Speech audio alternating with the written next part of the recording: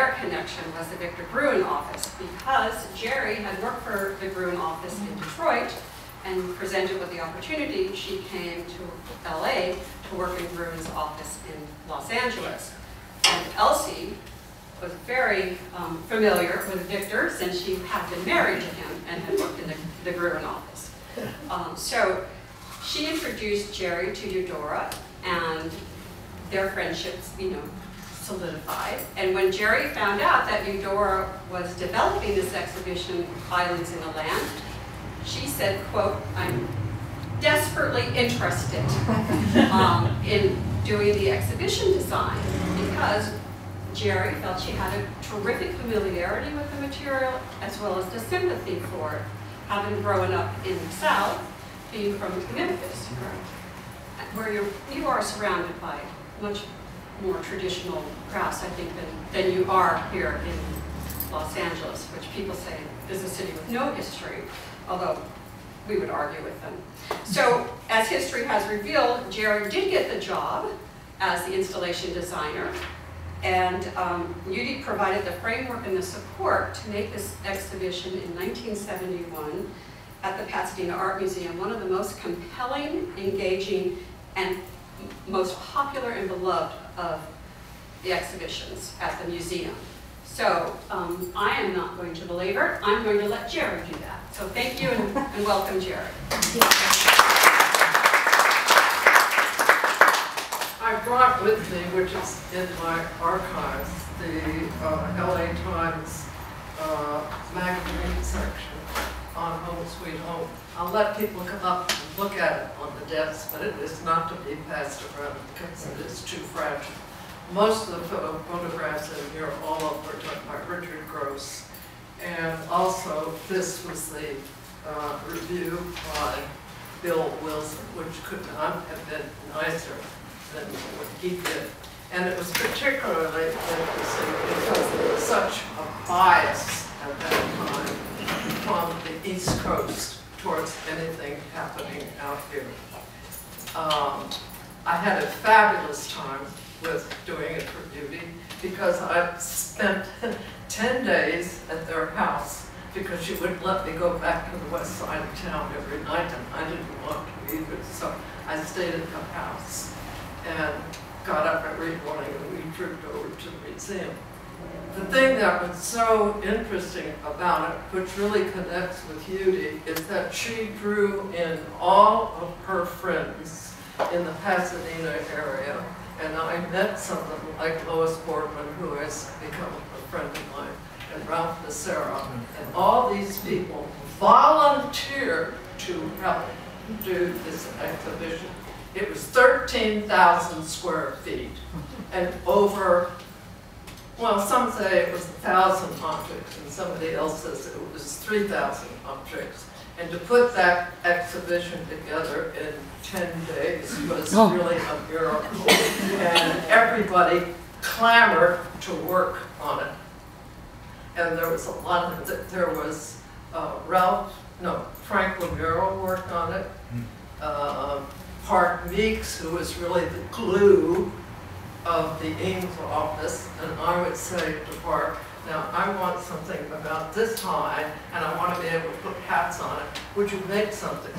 And so maybe an hour or 2 hours later, he'd come back and he'd have this thing all made. He says, "Is this what you want?" "Yes, and I want 6 of them." So it was a very, very thrilling time in an exhibition like that. It was the first time that the storyteller dolls were ever shown in this country. And the history of the storyteller dolls from one of the pueblos, I've forgotten which one it was, that was south of Santa Fe, were really a very early invention of what we would quote today as folk art. And it was all because of one grandpa, and he was always telling stories to his grandchildren. They were always crawling all over him. So he developed the storyteller doll, and there was quite a few of them. I have a friend who has the largest collection of storytellers in the United States. But The interesting thing about that is that you always think of folk art being something that's way, way back, but it wasn't. It's always continuing, it's always developing, and it took somebody like Judy to spot that and put it in the exhibition. The other thing that Judy did, and I don't know whether I mentioned it, she got all of her friends to bring either lunch or dinner for all of us, so we couldn't go out. We were completely locked in. And I don't know of another museum in town that would pull that off. So there were a whole lot of things that were very, very important about that show. Also, one of them, I don't know where it is right now, is these were to be like freeway signs directing you in. There was several of the people, folk artists, how come it's not going? See, these are the two islands involved. This is the Pueblos and the Rio Grande, and this was Appalachia. These were the objects. Some of the objects came from the Smithsonian, and some of them were from Judy, just her collecting, and Rennie was with her a lot on these collecting exhibitions. And I hope Rennie will eventually tell the story about the pocket knife, because I love that story. This is a lady who made baskets, obvious. There's a larger picture of her. Brooms. I guess this is more basket. I don't remember this one. And these are all Richard Gross's, which he did on a trip. Were you with him, Rennie? No, When your mom did that? and not when Richard was. Okay. These are some of the people and some of the objects. Now, these murals here were photographs, and today you cannot even get those because there is not paper large enough to print them. And there was only one man in town, and I can't think of his name right now, who was able to print them. They were eventually auctioned off. These are some of the Cherokee baskets. These were some of the other baskets. A lot of baskets from Appalachia and and this is really, really very fun. You see this here? This is a banjo, but it was made from a car distributor. I thought that was pretty ingenious. Also, all the crates for the exhibition, I called up a airline transportation shipping company, and they made all these crates in the parking lot of the Pasadena Museum for us. And this was going up on all the chairs. This was on the Appalachian side, the whole collection of chairs. And this is where Rennie will tell his story eventually about the chairs. And we blasted all the walls of the parking lot. And on one side, the mountains of Appalachia. That's my Wonder Bread hat that a lady made she made a rug out of the Wonder Bread afterwards. And then I asked her later on to do one for me. And I still have, I really should have worn it today, but I just didn't think. These are all corner stalls from Appalachia. Quilts, a lot of quilts. This is the entrance. This is one of the major pueblos. This is a town's pueblo. These are all different objects that were made there. I'm really hoping to get one in here of the exhibition down at that area. And this on the Pueblos of the Rio Grande, the cardboard was all cut in the shape of fallen adobes. These right here were the people who made different objects, and they were on cardboard blocks. Miriam Sampler, who was the graphic designer at Victor Gruen, was the only one allowed to handle the Indian pots because he was an Indian pot collector. And Murray was one of my favorite people, gentleman of color, but oh, what a guy.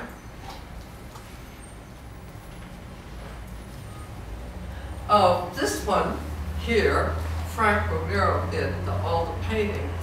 And the thing that was so much fun about it is that a lot of the people from the Pueblos came to see the exhibition. And the door handle and the hinges on this were by a certain Indian family. And it happened to be, this painting was their house. So here was the ironwork, the metal work, on their own painting of their own house, which I love that. And then this was Mr. Archuleta, who Judy called the Picasso of the folk art world. But Mr. Archuleta was really an old lecture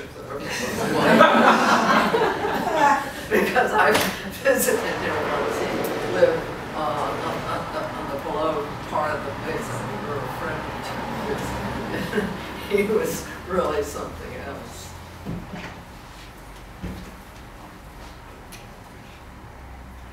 See, these are some of the pots that Mary installed. And these are some of the storyteller dolls. And this is a very old pot. So there was old pots, new pots, old baskets, new baskets, everything in the show.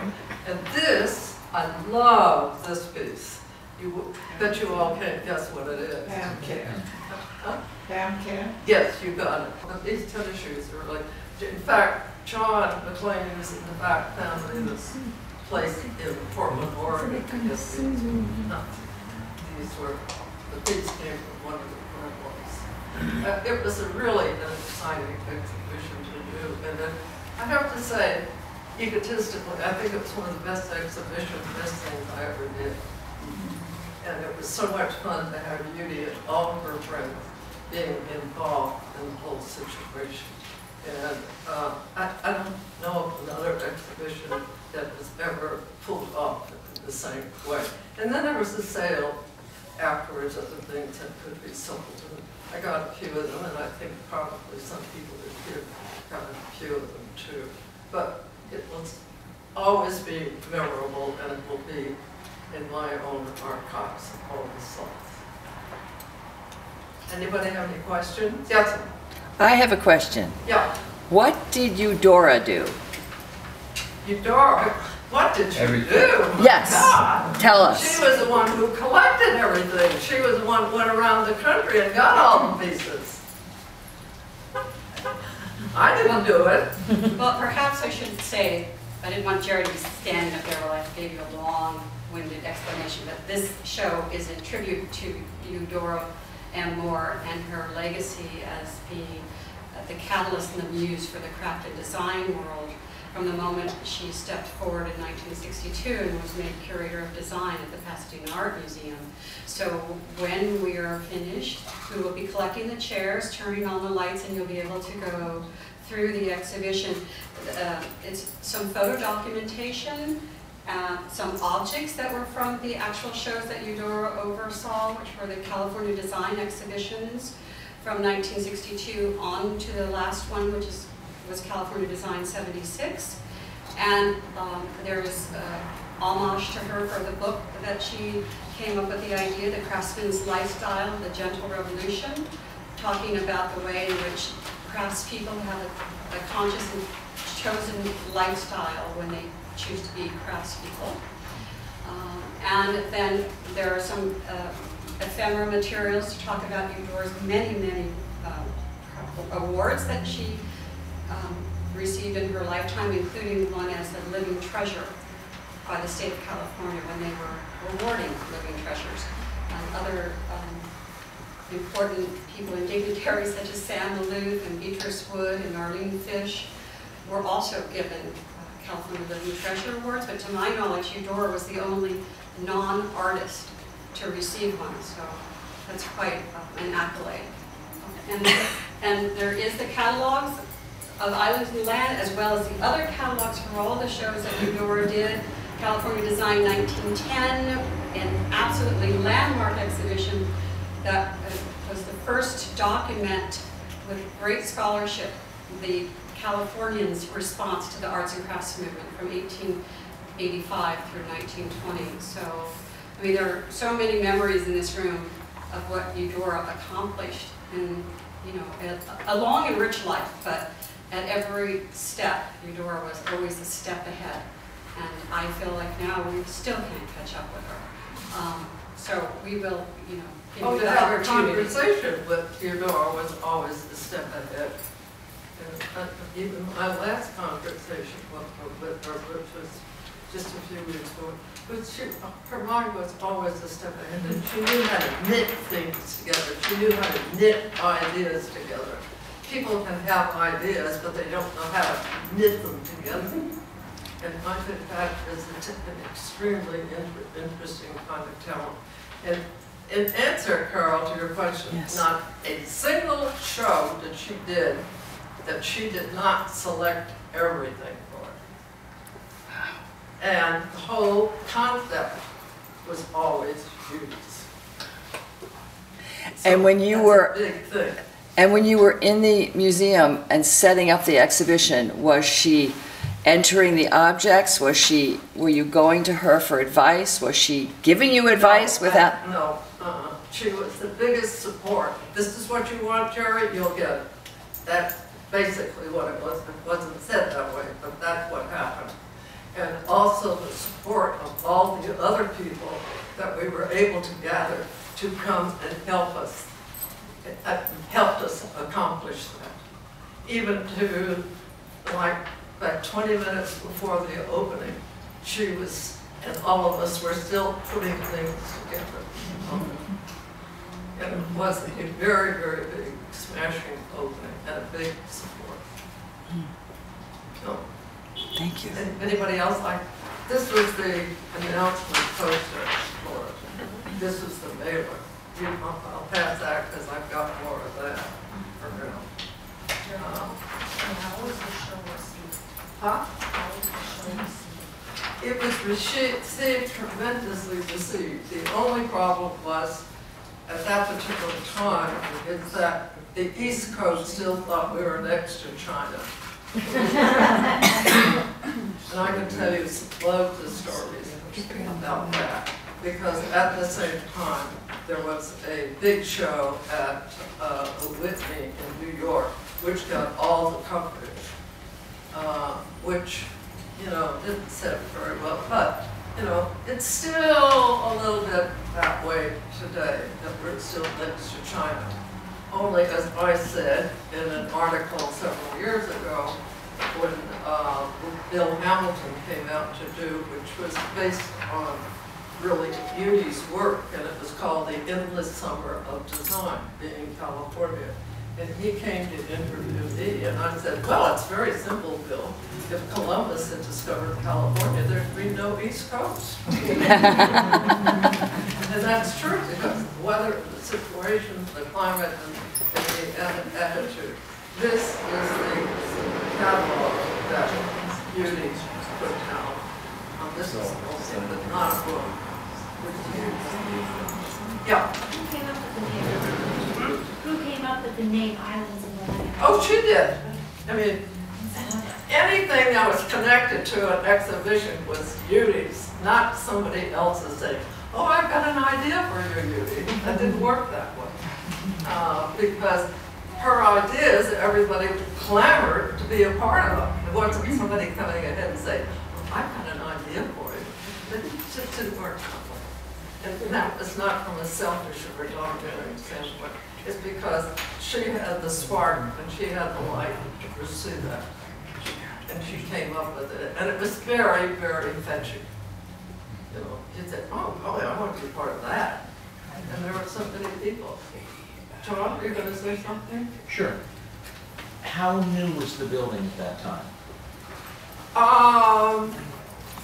It was midway. It wasn't really, because it was one of the banes of doing the exhibition was the lighting, because the amount of money that was spent on the lighting really wasn't adequate enough. So it hadn't actually opened yet? Oh, no, it had opened and it had many exhibitions going. But it was also in that very squeamish time when the museum was on its legs. You know, this is before, just before Norton Simon bought it, but there was a lot of skullduggery happening at the time. That's the only way I can express it, skullduggery.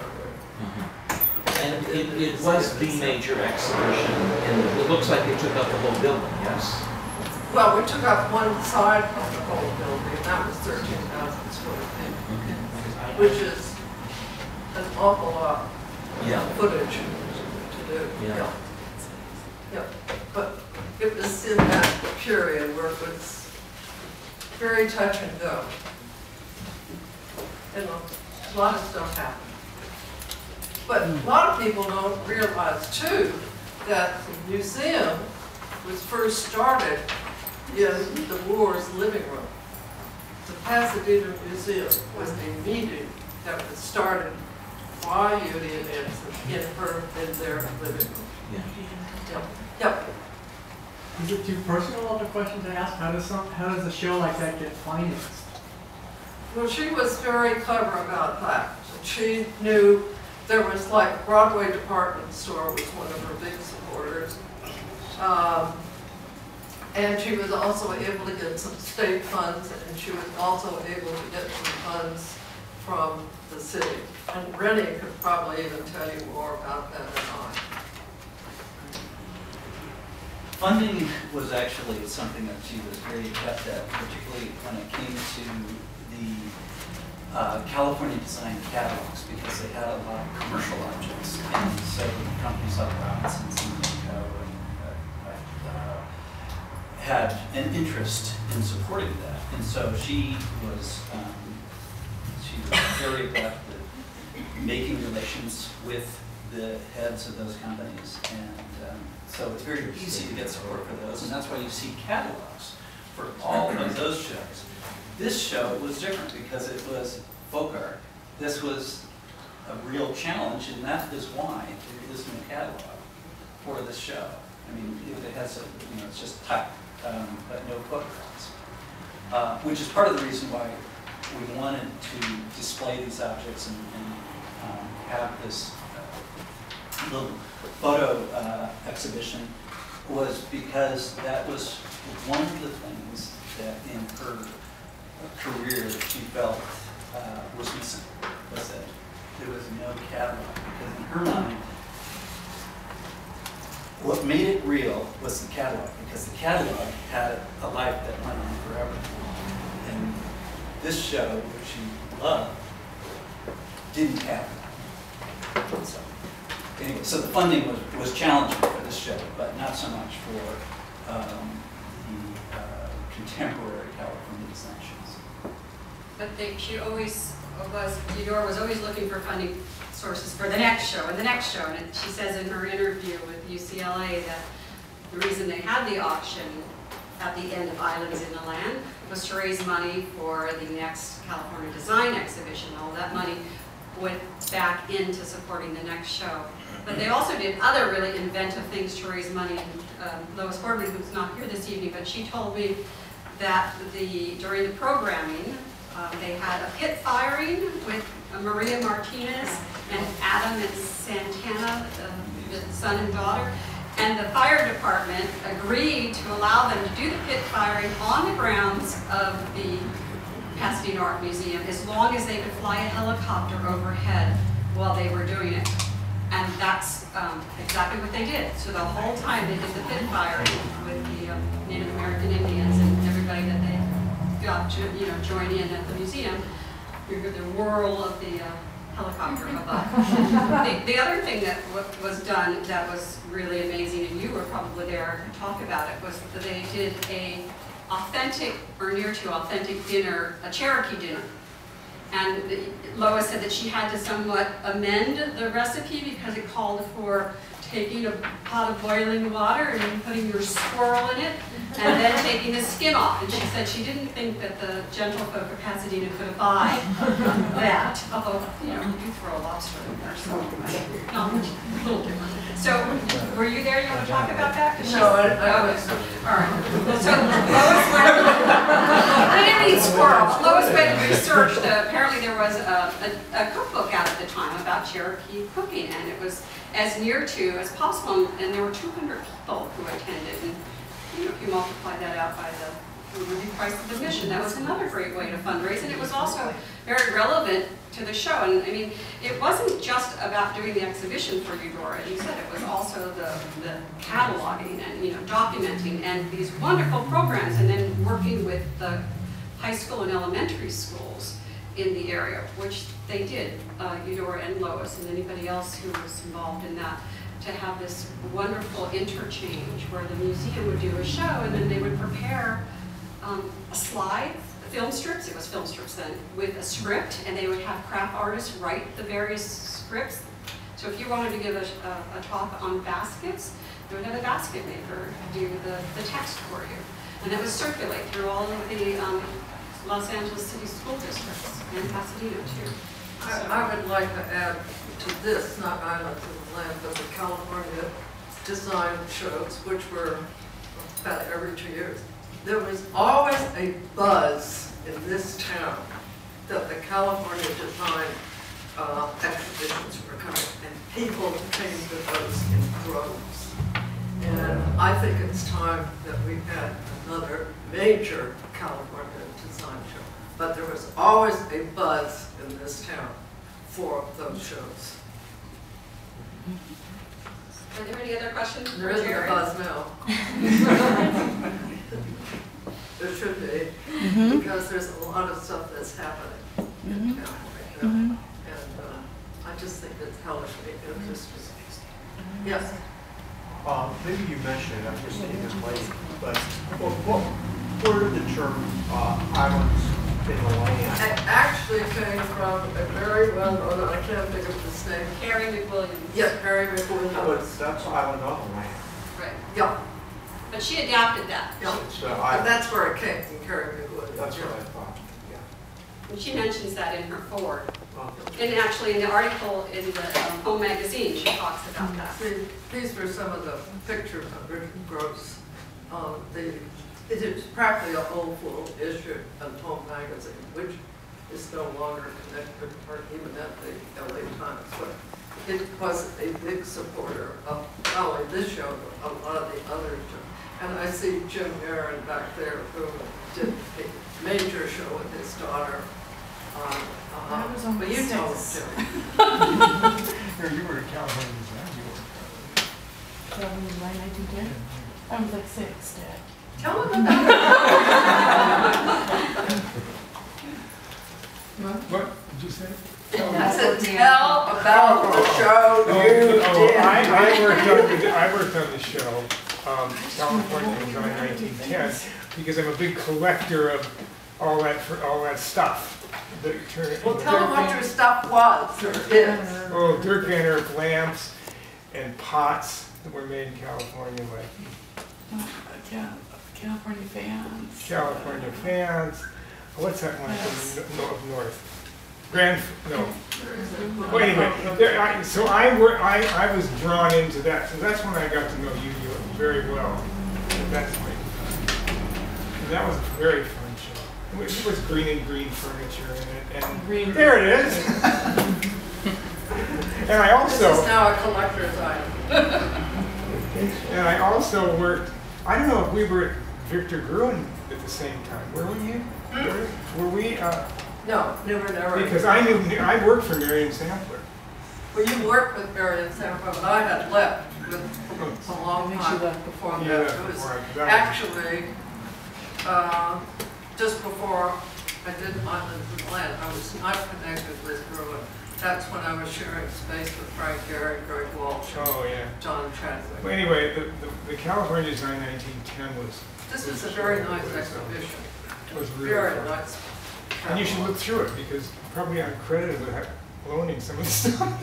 I would say yes, you are. And also, Emily here, who's director of the center, just mentioned it might be great at the end, or if there's not enough time privately, to come up and tell us what your connection was with Eudora, because there is going to be a website, hopefully, devoted to Eudorah Moore and her work, her legacy, her career. Well, I think we really should talk first. Well, of course, I meant at the end. Okay. But the end always means when the foundation Okay. starts. And we would love to know your contact information, and if you'd like to share your story, because then, we can put it on the website at some point, or however it could be useful to our research. So are you ready to? No, see, you're not quite. Yeah. I just want to add that in the design catalog, Yeah. the photography is really spectacular. I mean, a lot of the large pieces are out in the middle of the desert or in the A lot of that forest. was Richard Gross. So,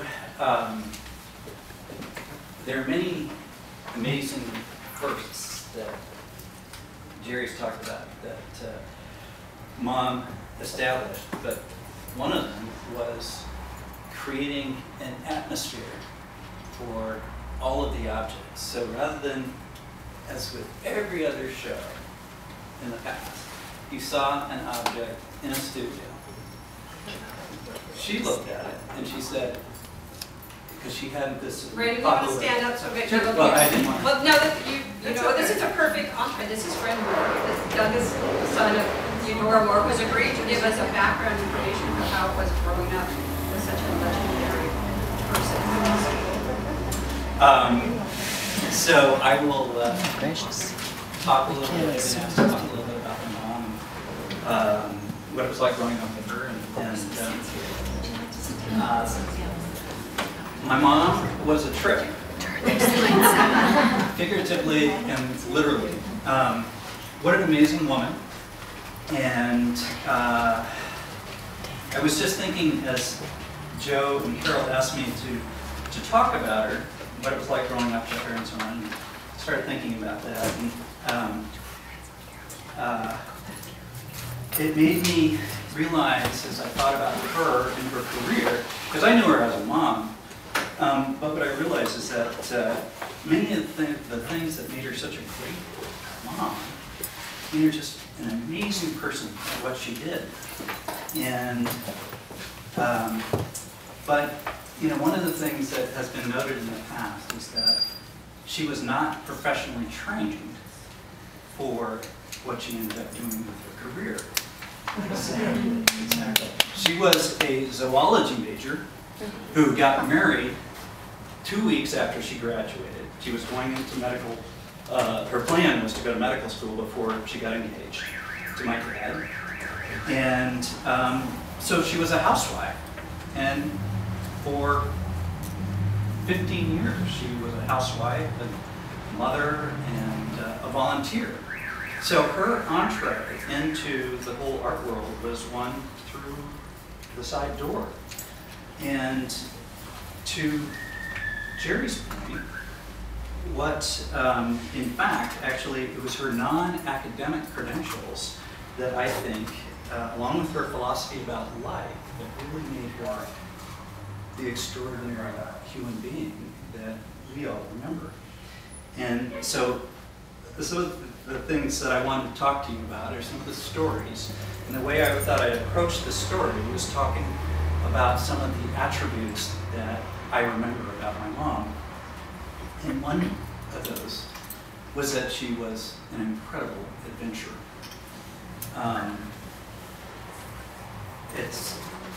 It just seemed like there wasn't a time in my life where we weren't traveling or she wasn't going to somewhere. Not Paris, but she would go to these very rugged places. And just recently, she told me this story within the last year about how she learned to drive at age 14. She lived in Denver, Colorado. And she had this cabin that we went to, that I went to, have gone to my whole life every year in the summer. And this was such a special place to her that beginning when she could drive, that she, at age 14, she would drive to this place which is now about a 4-hour drive from Denver into Gunnison, which is on the western slope of Colorado. So it's not a long haul now, but back then, in 1930, 32, which is when she was 14, she would just drive alone to get to this cabin, which was at 10,000 feet. And the only thing there, other than the beauty of being in this valley and these mountains of 13,000 feet, were miners, because her grandfather was a gold miner, a gold mine operator. And this place, though, was so special to her and gave her so much joy that it was worth it to her to drive alone at age 14 to get there. And I just can't imagine a more adventurous person than my mom. There was really no place too rugged. I camped with her.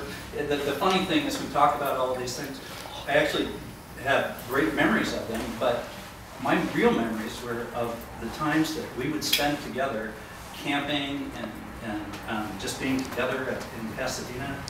And so I don't know how she was able to fit it all in, but she was both an adventurer in the physical world, but she was also an incredible adventurer intellectually.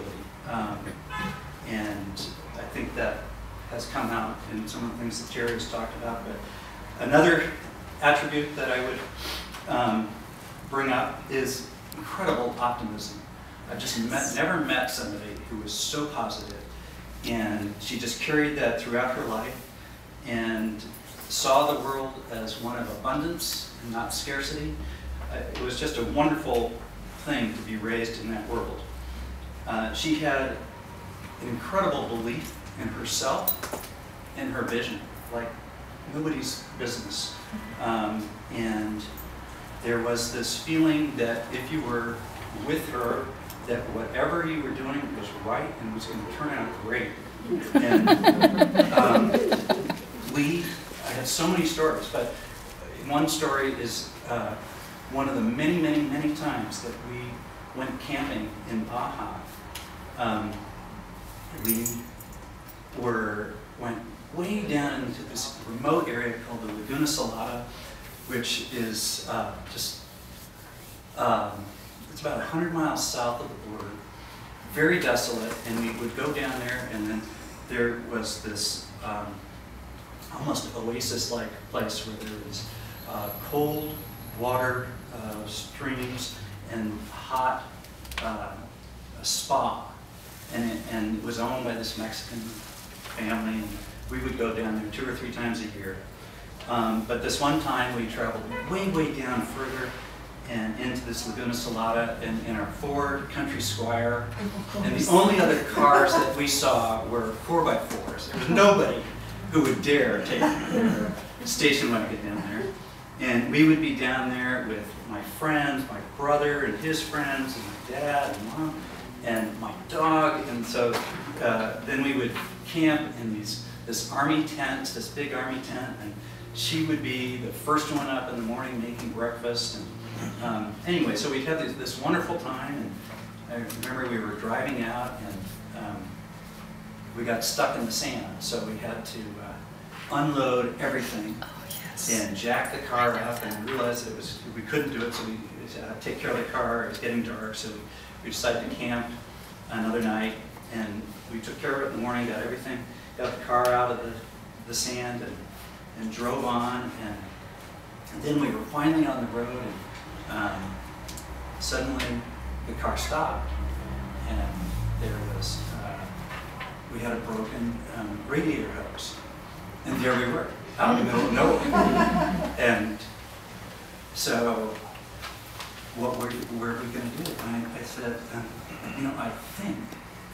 think I have some duct tape.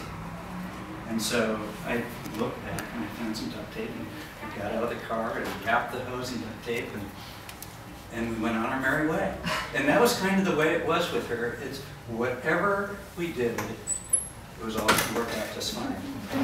So I would say some other characteristics. She's very gracious and grateful. That was just the way she lived her life. She was extremely high energy. This is a person, I don't remember being sick, except once. One time, she had the flu, which laid her up for a couple of days. But other than that, I never saw her lie down, except when she went to bed. But always moving, always thinking, always doing. Unbelievable.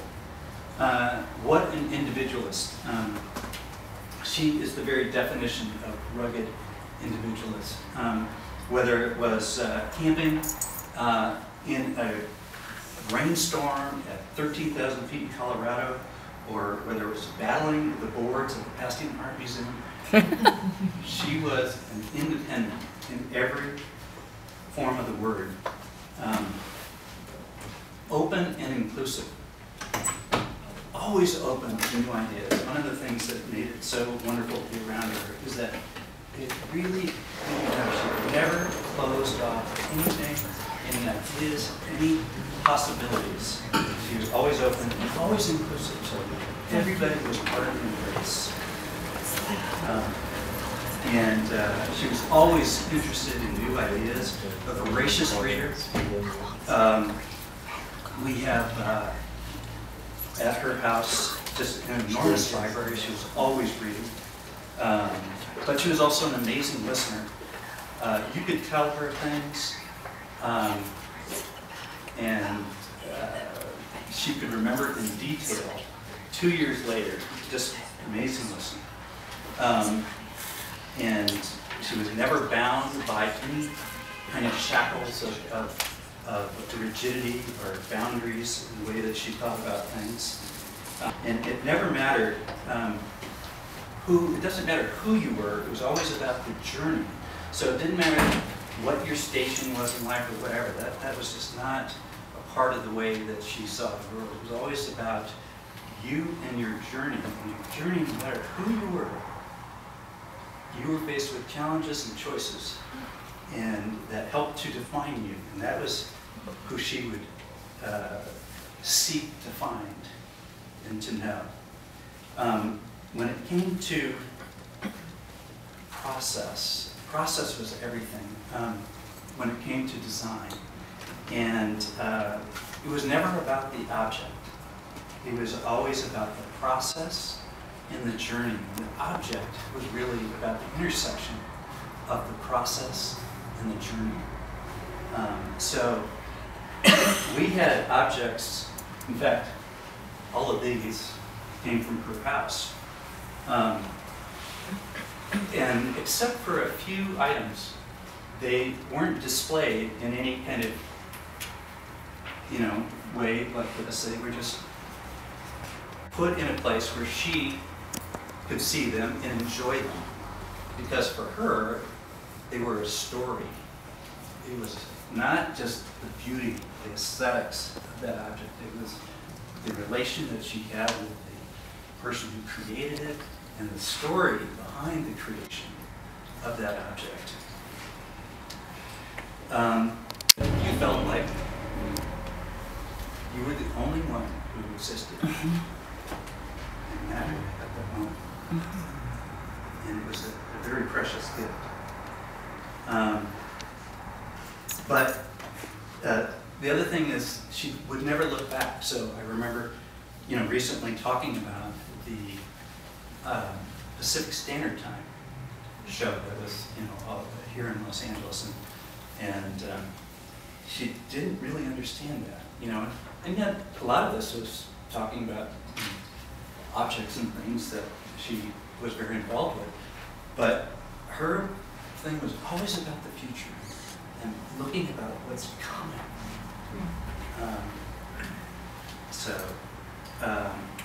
Two more things. One was she had a deep love and respect for nature and the natural systems. And there's beauty and simplicity, and nature is kind of the ultimate in inspiration. So she had a lifelong love affair with her garden. So as much as people know her about, in the art world, the arts, she's actually, she was a founding member of the Pasadena Garden Club, and when she wasn't working on design, backpacking and doing stuff with her kids, she was out in her garden. And finally, one of the things that I would remark in terms of when I think of her was community. She always brought people together. Gere suggested that when it came to putting these shows together, it wasn't about her, it was about this community, the community of Pasadena, Los Angeles, the community of craftspeople, and all working together for a common cause. And so I think that these qualities and this philosophy are a great recipe for the career that she chose, she created. And I have lots of stories, but the one that specifically Gere asked me to talk to you about was the story about this chair. And one of the many trips that I did with my mom in my life. Special, I heard it 1,000 times. So anyway, so that's one of the many big stories. Did she buy the chair from Wiley? Did Well, he in sell it fact, to her? actually, it was kind of an interesting story. So we being my mom, asked him if we could get a whole dining room set, because we had this idea that this was going to be this was one of the 2 end chairs that we wanted, and we were going to have 6 or 10 or 12 or something other chairs. And it ended up that he only needed 3, so we got 3 chairs. Yes. You mentioned your dad. Could you say some more words about that and what role he Absolutely. played in relation to this this whirlwind of activity? And Well, you can't have your yin without your yang. My dad was absolutely, he was the perfect complement to my mom. And I think the thing that made their relationship so amazing is that they both had a deep and profound respect for their unique gifts. And, my mom knew that she was a challenge to be with.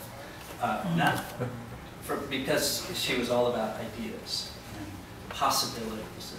And, most people, I don't think, could really live with that. But my dad was an amazing adventurer, too. I think one of the things that they held in common was this real,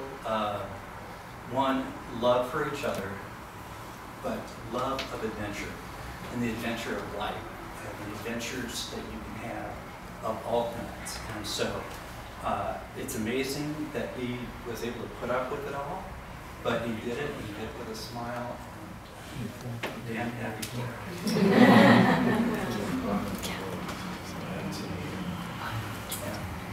Any other questions? I have a question. At one point, I belonged to the Collectors Club at the Southwest Museum, and I talked to Judy about joining, and her answer was, "I'm not a collector." It's a good point. So one of the things, the Southwest Museum, it's sort of interesting that my parents ended up here in Southern California because my grandfather on my father's side, so my dad's dad, was, he lived in New York and he was a corporate lawyer, but one of the things that he did, his kind of hobby, was to support archaeologists, and he loved archaeological digs, and one of the digs that he sponsored was in New Mexico, and that whole collection from that series of digs was given to the Southwest Museum. And so anyway, there was a connection there. But to your point about my mom not being a collector, she wasn't. Although we probably have the largest collection of baskets in the world. But she never looked at it that way. This was about things that interested her just purely for their own. It wasn't about, what can I do with them later? It was just, she just loved these pieces for the story, for the design, for whatever it was. But I think if you came, you know, if you looked at the things in the house that she had, you would say this was not a collector's house. It was just a collection of things that she loved. I'd like to make one other comment. I met somebody who knew the people that wrote the big folk art prose throughout. And what she told me is that when they went to collect stuff, they would insist upon getting them as gifts. And that is not a Eudorah. No, I think that almost everything that she got in her house were given to her, but not requested. They were simply given. So we do, you know, she had some. These people made it No. a point Yeah. that if they wanted to be included in these folk art books, that they had to give them to. No, so one of the things, you know, about, again, kind of a first, or when I think about that as unique, these shows that she did, so the California design shows were triennial exhibits in which what I guess historically people had done is they would send in a picture of the object, but not with these shows. You would actually take and send your physical object. You would either bring it down personally, and there were two locations. One was the Brookside Museum, excuse me, the Brookside Park. Do you remember what? Horticulture building. The horticultural building. So they had this space that they rented out near the Rose Bowl. And so from Southern California, all the objects would be sent there, and then in Northern California, they would be sent to Sacramento. But she didn't feel that you could give the object justice if you just saw a picture, so that they had to see the physical object. And it didn't matter what size it was. You'll look, another area that I just think is absolutely amazing when I think about these shows, if you look at the books, and you'll see that there's some very tiny jewelry, but there's some enormous objects. There are walls of ceramics that people would have to bring down to Brookside in order for that to be juried by Bernard and my mom and Rudy. That was how it was done. And I think that the end result speaks for itself, because you have these shows that were absolutely incredible in terms of not the breadth, but also the depth of the objects. The architectural scale of some of these was unheard of. It just didn't have places for people to show this stuff. And I think, you know, just really unique, and I don't know, this was something that was really important to her, that it had to be the physical object that was seen in order for it to be given justice. That work was there. So, you know, for the shows here, she was wired. You know, she knew everybody, right? So the islands and the land was different because of the fact that, particularly Appalachia, one of the things, just backstepping a little bit, growing up, I would go to this cabin with her and her whole family in Colorado. We would drive between Los Angeles and Carson, Colorado, which is kind of the center of Colorado. And every time we would go a different route. And we would often go through Arizona and New Mexico. We'd stop off at various Hopi and Navajo reservations. And so we kind of had some idea of what the folk art activity was going on. But Appalachia was totally a world apart. And my mom's connection to Appalachia was, she grew up in Denver. Her dad was a businessman, and he, at a certain point, he owned a town in Nashville. Excuse me, in Tennessee. Doesn't everybody own a town? Owned a town in Tennessee. And so they spent basically the winters in, and I can't remember the name of it. Do you remember? No, I don't. So she had a deep affiliation and connection with that part of the world. But when we actually traveled to Appalachia, the only connection that I know of was Joan Watkins, who was the wife, and I don't know what her other affiliations were, but he headed the Smithsonian.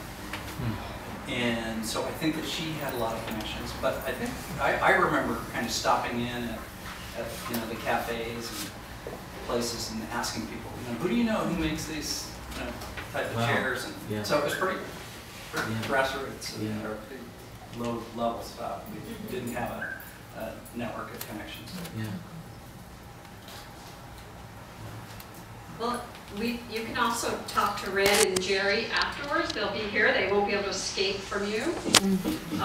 And I just thought I'd turn it over to Carol Sauvion for just a minute, because it is Carol's Craft America Center, and she might want to say a few words about the evolution of the center here and how it is connected to the Craft America office and the programming. Go ahead. Oh, we left off. In regards to one of the things that we want to do is to create a website. And so we're in the process of doing that through the Crafts in America. And the website is going to be all about California design and my mom and a lot of the kind of the stories behind California design. But so right now there are catalogs that are out there, but they're not available anywhere. Even to buy, if you want to buy them. So what we're planning on doing is to, and I think we've scanned them all at this point, so we will make them available on the website. So all of the catalogs, and then we're going to put all of the pictures that we want.